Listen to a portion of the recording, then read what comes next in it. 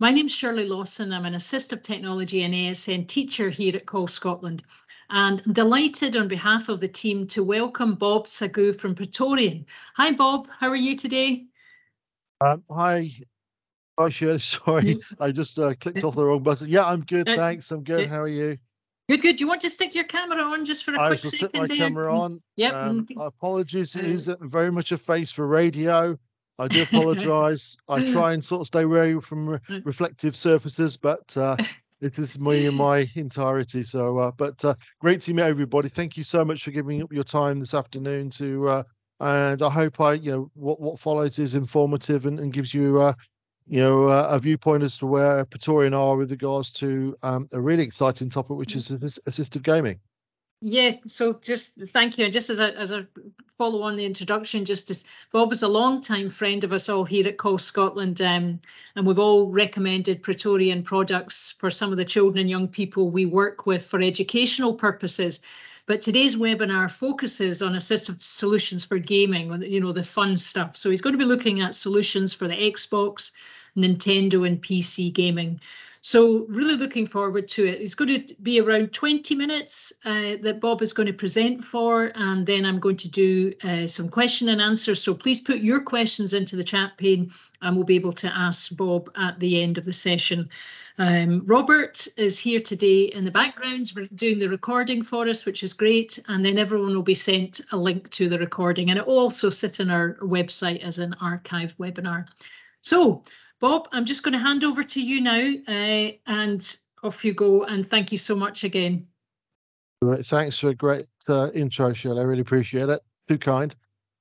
Right, I'm just going to switch my camera off and then we'll jump straight into it. So, yes, Pretorian Technologies, assistive gaming, and a really hot topic. The last sort of I'd say 18 months, things have really moved on in a huge way, and it's great for me to be here talking to you all about solutions, real solutions that actually work in assistive gaming, and that are empowering and enable individuals, whatever the age, to access a number of different gaming platforms: the Xbox, the Nintendo, and also PC gaming. So a little bit of an intro search. I'm sure many of you are familiar or have heard of Pretorian or have heard of our products as such. Just a brief intro with regards to the company. So we were founded in 2011. People are surprised. I am, especially with the range of products that we have. So we are, in a true sense of the word, an OEM, and as I said, we design and manufacture on site in our facility in Gainsborough in Lincolnshire. We ship everything from stock, and we have a huge amount of stock that we carry, and we have a global footprint. So we supply our products literally to all four corners, as it were, and it's great for a company of our size to have the scope that we do and the reach that we do, because there are individuals all over the world who are using our solutions, and it's great and really gratifying to be part of a solution that's really supporting individuals that need to access assistive technology. A little bit about me, not too much because I'm not that interesting. I say Bob Sagoo is my name. My role is official role, title role is the UK and International Sales Manager. I've been in the AT industry for over 10 years. Shirley's very kindly sort of give me a really nice intro. I've known, of course, Scotland for a number of years, and it's a great organisation, and so it's a real privilege to be involved with them for that length of time. I started in this industry, run my own business, looked at all the different aspects of the assistive tech world and AAC as well. So it's given me a really good grounding as to where I think the industry is and where it's going in that respect. I'm based in the UK. I do travel a lot. I have to say that in my role, it's great to talk virtually with people, but I love to meet people face to face. So I go to the US a lot. I'm going to Europe and so forth, but I do talk to a lot of our resellers and distributors all over the world virtually. And when I get the opportunity now, sort of COVID is passed to a degree, and things have opened up. It's great to meet up face to face with individuals, users, as well as our distributor network. Yeah, we have a global footprint again. We can do the traveling as well, but we export to over 60 countries. The one size fits one ethos, worth an explanation. Yes, it is. It's something that I wouldn't say I invented it, but it's something that came to me when I was running my own business, as to which is what best sort of like typifies what bits of technology is all about. And I started thinking about it, and that one size fits all thing started to clear into my mind. But then I realized, you know what people in the assistive tech industry do, and in AAC and so forth, is we design solutions for that individual. Every individual is different in that respect, and their need is different. And that's where I think the ethos of one size fits one really does sort of really just capture that the essence of that. Yeah, so you're going to meet my motivation in the next slide. And this has actually come from prompting from Shirley. She said, you need to sort of explain, what your motivation is to be in this industry. And I think a picture, sort of like says 1,000 words, as it were. So here's my motivation. This is my son. His name's Harchie, with a H, and he's now 17, a very opinionated 17-year-old young man. But when he was 4 months old, we were visiting my parents, who have a villa in Spain. And whilst we were there, he fell ill and developed a virus, which in turn resulted in some a traumatic brain injury, in the sense of he developed lesions on his brain, which ultimately resulted in him acquiring cerebral palsy. So healthy baby born, with no complications, and then suddenly we found ourselves in this situation with regards to caring for a child with very complex needs. And what we noticed quite early on was his ability to use his eyes to indicate what he wanted, if he wanted to communicate. Looking up and down was yes and no, and so forth. So we realized that was a good thing to harness, as it were. And so what we did was, I, at the time, was working for Siemens in digital imaging is my background. And I went along to try and find a solution that would work for him. And I came across eye gaze very early on.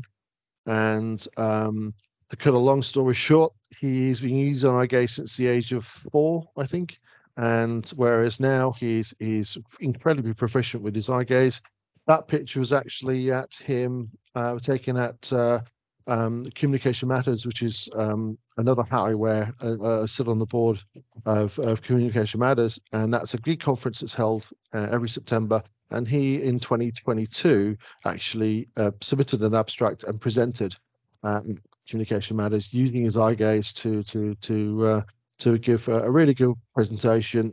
I did present at the same conference, and I sort of openly admit that he had more people at his presentation than I did, and he got a sort of like a far louder and longer round of applause than I did. But we try and be competitive, him and I. But no, but yeah, there's my motivation, and he pushes me to find solutions for individuals that want to experience new aspects. And assistive gaming is one of those new topics that people are really keen to explore. And as I say, he's being able to provide a solution that he's been able to access and take that forward to other individuals has been great. So here's my motivation in that respect. So right, let's get on to where we are with regards to assistive gaming. So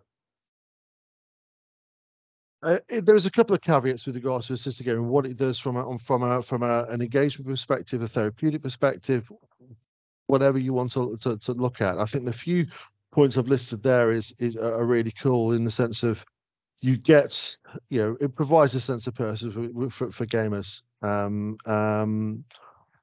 I found, especially during lockdown, especially that individuals were wanting to access more activities, and they were restricted to what they could do in their own house or in their own bubble.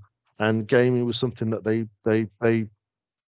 enabled them to interact with others. It enabled them to sort of like to really sort of take advantage of being on isolated to a certain degree and develop the skill sets that they needed to play, as it were, and to engage and so forth. So it was a great leading into the next point with regards to simulation.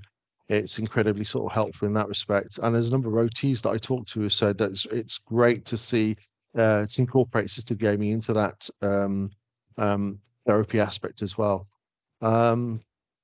Again, it's very fulfilling, and you get to play against other people which you otherwise wouldn't meet. So with regards to gaming now, you can play virtually, online, and that just opens up a whole new avenue of interaction that to a certain degree may not be available to gamers at the moment or at time.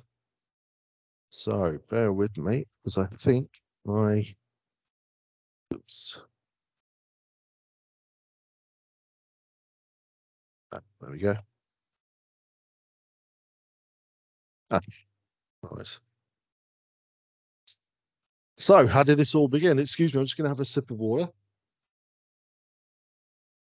So I'm sure a lot of you are already aware or familiar with what Xbox launched in 2018 with regards to their adaptive controller. We call it the XAC, or we call it the ZAC.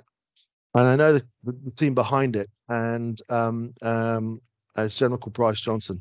And what they did, and it's now we're now in 2023, pretty much 2024. This is still, I think, the benchmark with regards to assistive controllers. You've got a huge amount of connectivity. It replicates all the controls that you would out of a normal Xbox controller, handheld controller. If I just skip to the next slide, you can see the amount of connectivity you've got there. You've got pretty much switch access for pretty much any and all sort of functions that you would have on a normal Xbox controller. It's Bluetooth, so it'll talk wirelessly to the console, and it's a fundamental part of a number of solutions that we provide.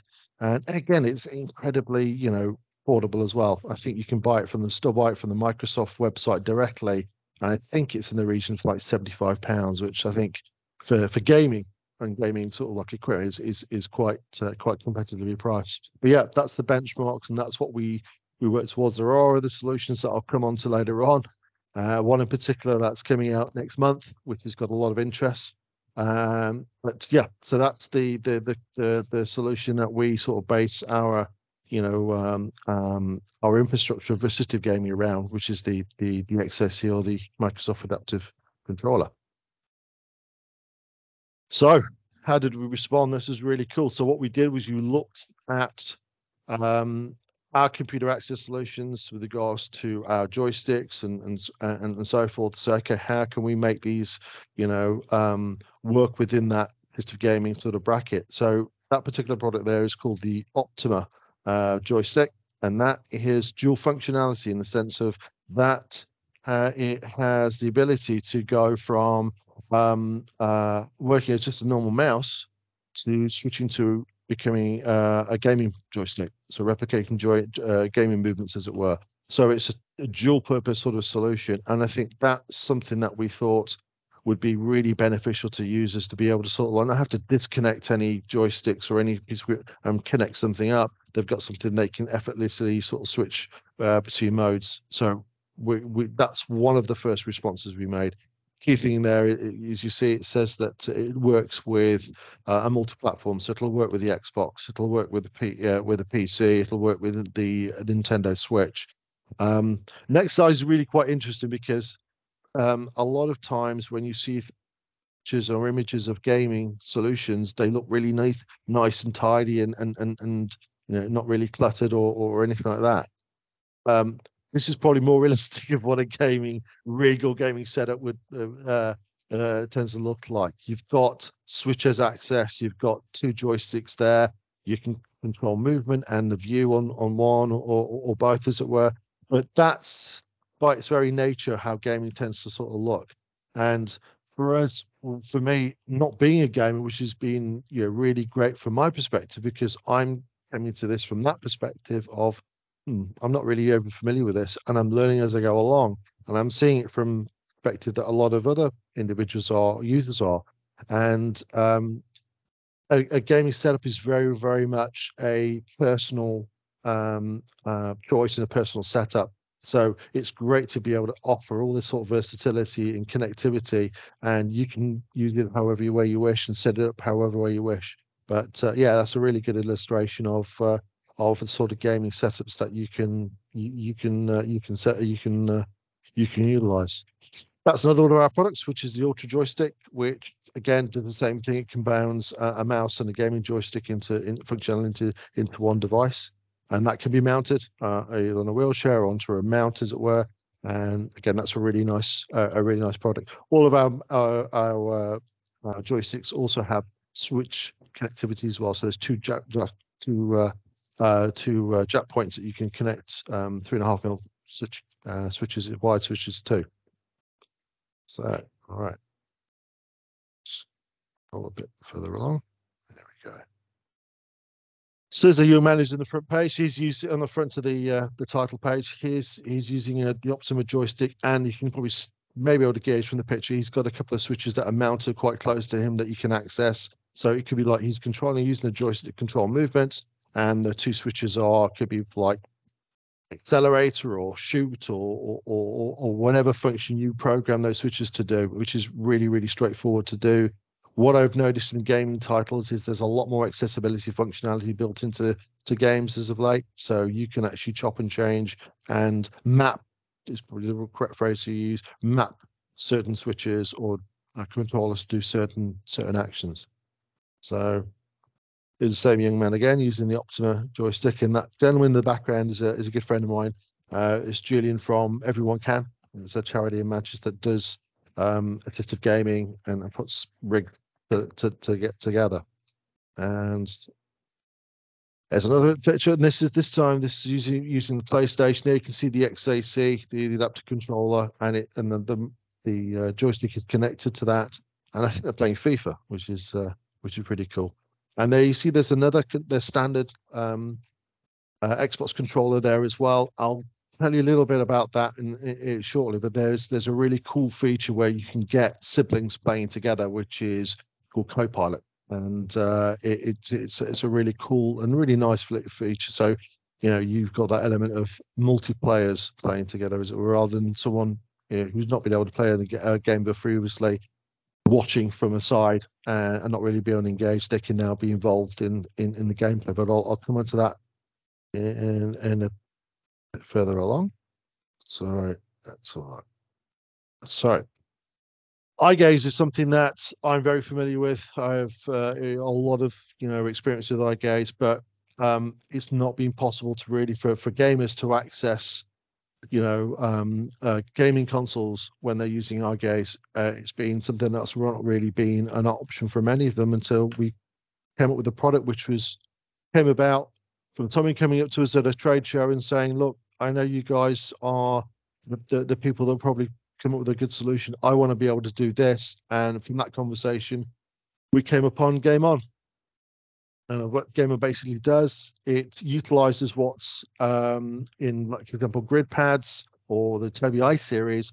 It has built-in environmental control, and that name it's using the infrared element.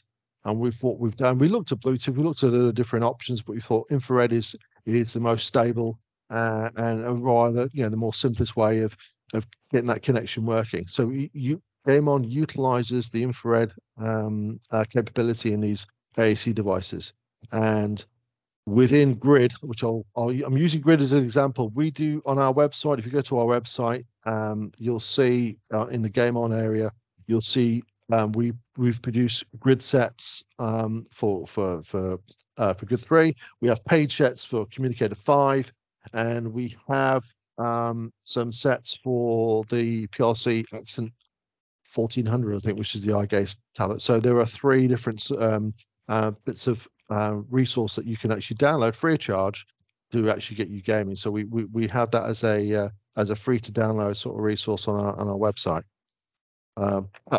That's a good representation of how it tends to work. So you've got the Game On, which is talking is connected to the controller as via 2 USB cables, and you have a set of 4 cables as well, which give you the D-pad control, which is the sort of plus sign on the bottom left of the controller. That gives you movement as well. And there you've got a simple grid set that's got movement and the action buttons Y, B, X, and A, and you can select those with the eye gaze, and that'll activate or control the gameplay that you're whatever particular game you're playing. So okay, so it's just something's come up on my okay, right. So yeah, these are examples of grid sets that we've put together. We work very close with Smartbox, as we have with Tobii Dynavox as well. And I will go on to the next slide, which shows you. There you can see the layout of the controller there, and you've got the layouts on the grid set and replicating pretty much what you're seeing on the controller. So that was simple. We have 3 grid set. We have simple and intermediate, and then we have the really crazy one, which is full. And again, we have to put the disclaimer on there. It's not for play. What it is, and again, if you're familiar with Grid 3 and how you edit and create grid sets, what we basically do is you can create your own grid set that's specific to a specific game. And what we recommend is that you save for example, a simple or an intermediate grid set, and then copy it and save it as something else, sorry, and then just copy paste the functionality that you want from the full grid set onto the grid set you're compiling, as it were. So you've got all the functionality all on there. It's not intended for game play, though I know 1 or 2 people actually managed to play games using that particular grid set. But it's it's just for help for editing, to create your own grid set for a specific game. Okie dokie. Moving on. I'm wary of the time. So you've got a lot of functionality in there. You've got the ability to replicate pretty much all the controls that you would be able, all for the functions as such, you'd be able to utilize on a normal Xbox controller, as it were. You've got the ability to, you've got rapid fire as well. It's not rapid fire in the true sense, but it's the best, interpretation that we can think of with regards to rapid fire. And here's Copilot. So what Copilot basically does is that it means that, for example, 2 people can be playing together. One could be using the eye gaze and a game on, and have some simple functions on there. It could be like accelerator or brake or fire or something like that. And then the other individual can be actually taking over the more advanced movements. Like if it's a racing game, for example, there's a racing game called Warzone. That person could be steering while the other person is using the game on is actually activating the accelerator. So people, siblings can play together. And I do this with my son. We play a lot of video games now, and he, if there's something that's a bit more advanced that he can't control entirely on his eye gaze, he does the simple functions, and I do the more advanced elements. And it's great. It still works really, really well, and it's incredibly fulfilling for him and also for me as well. So go.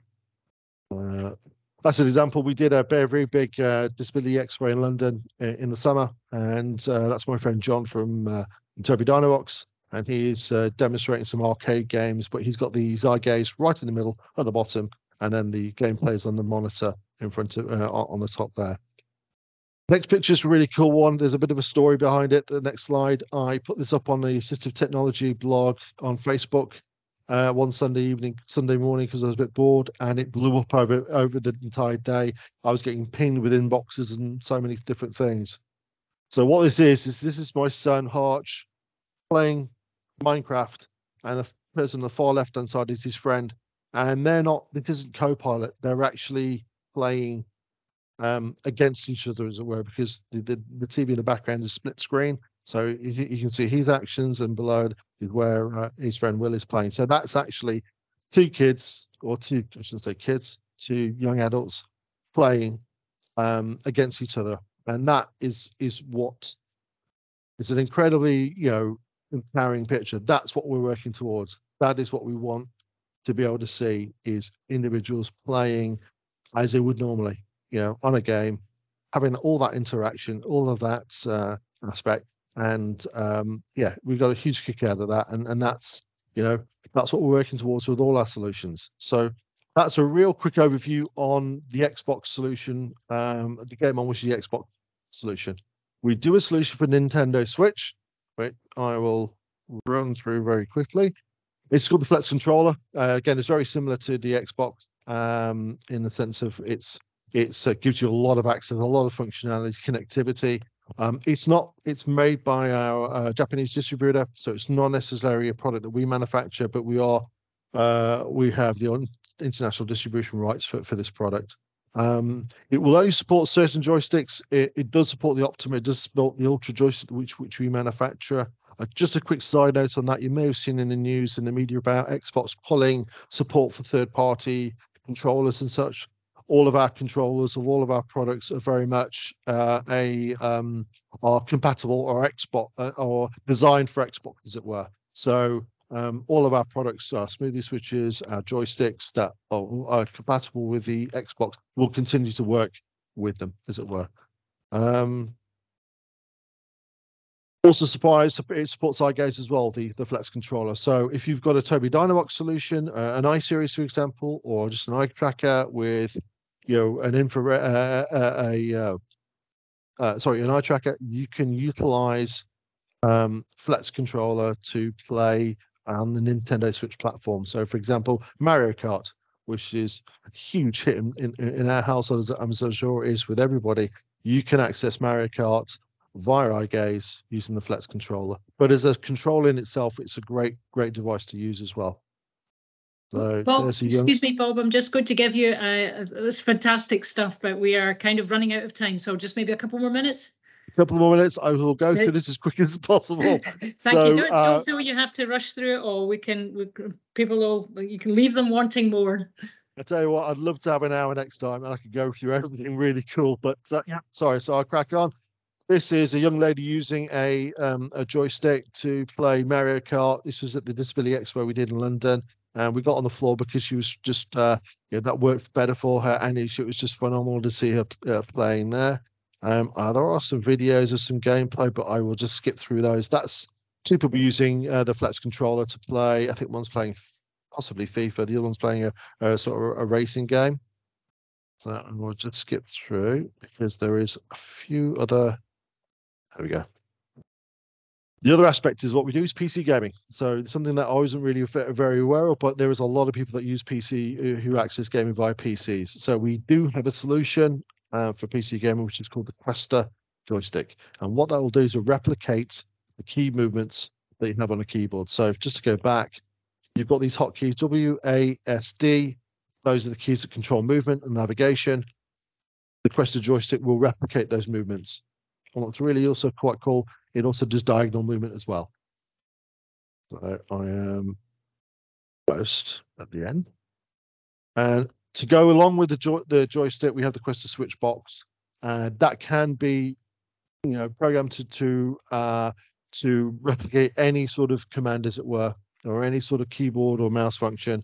And so it includes lashing for WASD, so it's great for gaming. So you could add a Questa joystick for movement and so forth, and you could add the Questa Switch box and access all the functions as such with regards to like not movement, but actions in the gameplay, as it were. Yeah, near the end. This is the one that's getting a lot of interest. This is what was called Pretorian Leonardo, is actually the assistive controller for PS5. So by the end of this year, we will have, I call it the holy trinity of console gaming. We'll have an assistive controller element. So you already have the Xbox, the XAC, you already have the Nintendo Switch with the Flex Controller. You'll now have a solution with the PS5. It is available for pre-order. I don't know if you can still do that yet, but it was coming out in December. And again, that's something we're really excited about. That's got great potential. And what's really cool in this is it has the ability to map switches, so you can actually, have a switch do more than one function. So it could be like accelerator or, I'm trying to think what the word I'm it's drifting. So you can accelerate and drift in one action. And then the last slide. It's just my details. So there's a QR code there. Please scan that. I'll take you through to the website. And yeah, it's been a very brief overview. I do apologize if I've repeated myself on a number of different times, but I just want to make you all aware that there are solutions out there that you can access that will enable you to get into gaming, whether you're new to gaming or you want to try it out or you want to get back into gaming. There's the solutions, for every skill set of whether you're an eye gaze user or not. We have a solution that can cater for everyone. So please fire some questions at me. I'm happy to take any if we have time. Brilliant. Thank you so much. Well, we actually don't really mind you being over because it's so fascinating to see everything that you're offering there, and just seeing that picture of Harchie playing with his friend, that's fantastic. And it's great to see the photos. It's great to see videos, and hopefully we can maybe see that one that you didn't get the chance to show. But yes, some nice comments coming in, just saying, I think it is an area, we've got a comment in just saying it's an area that we want to know more about. And get inspiration about, we're not just providing educational solutions. We want to think of their whole range of activities, and especially in terms of their social interaction, to be able to be doing games online is absolutely fantastic. And I do like the co-pilot feature as well. So really nice to think you're playing games with your son there, just like everybody else. If anyone's got a specific question, please do put it in the chat panel. Just now. Wait to see if anybody types in there, but yeah, just and that the whole idea about using the with eye gaze gaming. I mean that's just fantastic with the using the game on. And with the grid sets as well, and also to hear that accessibility is being more built into the games now. I mean that's a great feature as well, because obviously they go hand in hand. Yeah, I think there's been a real drive forward, because what we've been really keen to do is bang the drum loudly to say, look, there is software, there is hardware here. Now what we need is the software companies, the gaming companies, to start building in a bit more accessibility aspects into the gameplay, and it's starting to come through. There are new games that are coming out. There's a new racing game called Forza Motorsport that has a lot of accessibility, even down to low vision. They've built in a lot of sort of elements to that, and it's great to see that. But what really is driving things forward is for us is say, look, we have solutions that work, for any sort of skill set, for any individual that wishes to come in to go back to gaming to a certain degree, whether they've got really complex needs or not. There is a solution that will, in some way or another, enable them to play games. And if it is really sort of just a simple sort of setup, it can be done in that way. Copilot is a great example of that, where you can do a lot of the movements, and it could be just a single, grid cell activation, but the person is engaged. They're actually playing the game, and that, rather than being an outsider watching people play, you're now involved in the actual gameplay itself. So that's what we want to do. That's the whole purpose of really sort of bringing this range through and forward and promoting it in the way that we are, is to say, look, this is what's available now, and we just want to get a bit of gaming. We want it ticks so many boxes from a therapeutic perspective, stimulation. So it's and now with remote play as well. You can play with friends in different countries or down the road that you can't necessarily see. It brings everybody that much more closer, and that interaction is just, it's great. You can see, I'll probably tell I'm quite passionate about it. So sometimes I struggle to find the words. Yeah, no, absolutely. What is Harchie's favourite game? At the moment, he enjoys Minecraft. He enjoys Paint by Numbers, which is actually an app on the Xbox. There's another thing with regards to consoles. It's not just the games you can access. There are certain apps you can access as well. So he likes to paint, and he loves to paint by numbers. So what we do on that front is I do the finer movements, and he just selects the color he wants and the area that wants to be colored in. And yeah, he loves to create little works of art, which I'm going to print them off and get them up on the wall. But he loves racing games. He loves fighting games. He's a typical 17-year-old. He wants to play everything and anything. So, yeah. Oh, that's great. It was so nice to see a picture of him because I've just heard you talking about him. So now I got him to see what he looks like. That was lovely. Paul's just talking about the gaming has lots of educational applications as well as in terms of developing control skills and socialization and increasing their independence. But the main point, I think, the whole webinar is the element of having fun. Yeah. And so I just would like to say a big thank you to Bob, and I wish we had longer, and maybe we need to make a longer session so that we'll. I will put this out. I will put this out there now. I'm sure now because I've got you on the. I've got you in that sort of spot.